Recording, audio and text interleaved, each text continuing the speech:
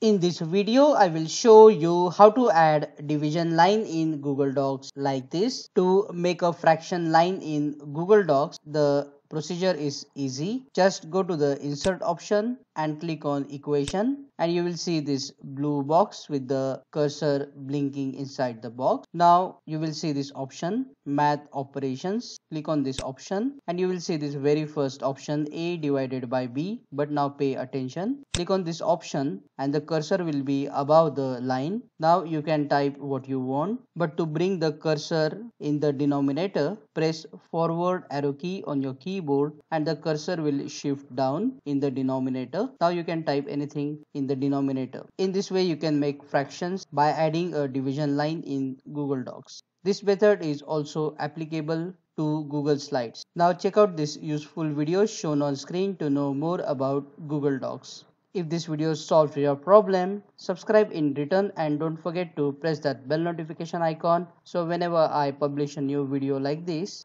you will get the notification immediately. See you again in the next video.